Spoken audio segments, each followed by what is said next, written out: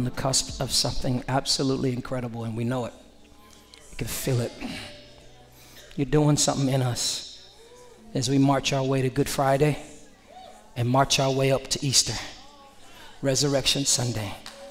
We feel like you're doing something that's powerful and transformational in us. New fire, new glory, new grace. You're doing a new thing. Wow. Wow. Prophetically, your current surroundings are not even large enough to contain the multiplication that's coming to your life, the multiplication of influence, and just the multiplication of you. There are things that will not fit you anymore. You need more space. You need more room. You need more. Oh, Rabbi. That's why you got to crucify your flesh, because your flesh tries to contain your spirit.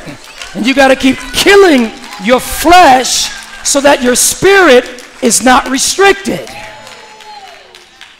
Jesus had to destroy one body because what was in him was too big for the body that was on him.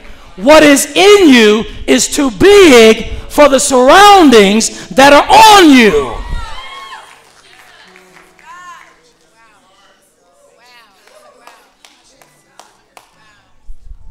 That's why you can't get too attached to surroundings. Hey.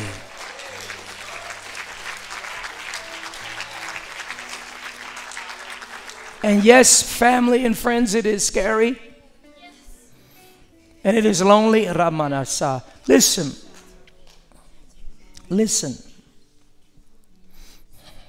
Your surroundings are like a covering. It's like you're covering. And the wider you become, the more you become, your surroundings change because they can no longer cover you. Think about it. Your surroundings surround you, which means that you can be contained in your surroundings. Well, what happens when God increases you? Your surroundings have to change. And so sometimes what we do is we sacrifice our increase in order to maintain a surrounding.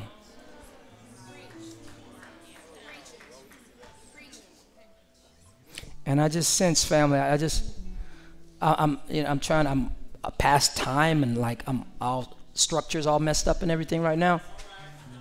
But like what I felt, I was telling my wife, I'm like, God wants to do something. There's something there's like a breakout that needs to, you know what I mean? It's just something that God wants to do, and he's not going to do it. What I saw more than anything was you pressing into it. He's not going to do it. He's already vast. He doesn't have to change the surrounding. It's you, and you have to be sensitive enough and connected instinctually. I think I made up a word, but it's cool. You know what I mean? Like, did I say it right? Instinctually. Instinctively, thank you. Instinctively, you have to be connected on the inside with the unspoken, unlearned instincts to move. I don't think that this voice from heaven, this loud voice from heaven is going to come down and say, you need to change this around. I don't think it's going to happen like that. I think that instinctively, you're going to just move. And you're going to trust the environment to be the right environment when you get there. You understand what I'm saying? It's like what God told Abraham in Genesis. He said, get out of your father's house and out of your country and away from your family. And then he said, to a land that I will show you. Look at the gap. Here's a gap. This is family, country, environment. Family, country, environment. Get out. Boom. Get out. Leave this. To a land that I will show you. So there's a gap. Leave. Boom. There's a gap between where you left and where you're headed. And you have to be comfortable in that gap. And that gap can be lonely. That gap can be scary. But God is with you in that gap. He's with you in that gap. And the reality of it is you need that gap so that some of your family stuff and some of your country stuff and some of your past stuff can leave you before you get to where God is taking you. Are you hearing me? Something beautiful happens in the gap.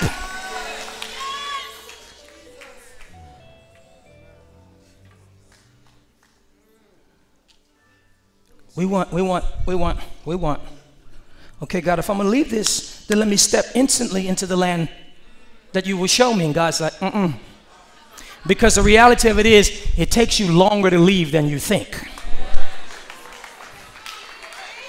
You might leave it, but it doesn't leave you. And you can't take it into where he's taking you, or you will contaminate it with what was. So you have to walk out of it and then walk it out of you. In the gap. It's in the gap where it's scary. In the gap where it's lonely. In the gap where it's costly. Listen, everything in the gap costs faith. Faith is the substance of things hoped for, the evidence of things not seen. So everything in the gap is expensive. Over here, you didn't need any faith. You see everything and you know everything. But in the gap, everything you acquire by faith.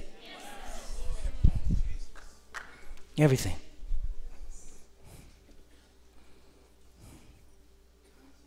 The gap. And here's the truth. I'm going to tell you the truth about the gap. And I know this gap, I know all that. That's my whole life. Well, since I've been walking with God, it's been gap. And I'll be honest with you. The best place, honestly, is the gap. It is. I ain't going to lie. It's not the most comfortable place. It's not the most peaceful place. But as it relates to like who I am, and when I'm really looking more like God and really close and connected to God, like honestly, if I'm gonna tell the truth, the real, it's not in the promised land. Even though I love the promised land, I can kick it in the promised land. It's amazing in the promised land. And everybody wants there. But to be honest with you, the best version of me, Maya, it's in the gap. I ain't gonna lie. Tell you the truth. There's just stuff that happens in the gap, Brunis, that you don't get nowhere else. It's the realest of life, where you're forced to let God be God. It's God oftentimes is optional. Can we just have a real conversation? I messed all up time and everything, but like honestly, like 75% of the time, most of the time, like God is low-key optional. He's not, but we feel like he is.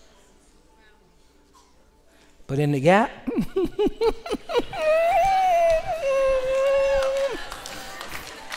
he ain't optional in the gap, baby. He is critical. Come on, somebody. He is mandatory. Oh!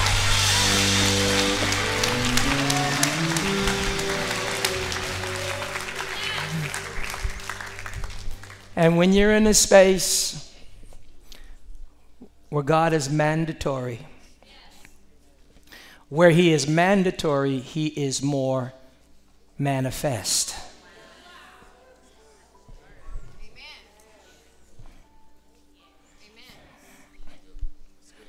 That's why it says that those who go down to the sea in ships, who do business in great waters, these see the works of the Lord and His wonders in the deep. Keep swimming. Keep going. The further you are away from shore, the closer you are to God. Keep swimming. We rely on shore too much. So God, I don't exactly know what you're doing, but I know that you're drawing us closer. Wow, there's power in this room. Whew. I just walk through here and just feel power all over this room. Each person, silos of great power. Boom, boom, boom, boom, boom, boom, boom, boom, boom. Just silos of power and destiny. And God wants to fill you up. Boom. Father, Lord, these are your sons and daughters, and you know them better than anybody. Guide us throughout these next minutes that we spend together, that we might be accurately aligned with what you are doing. Father, you're calling us to the gap, and give us the faith and the strength to go there, knowing that that's where divinity is reproduced. Bless us in Jesus' name.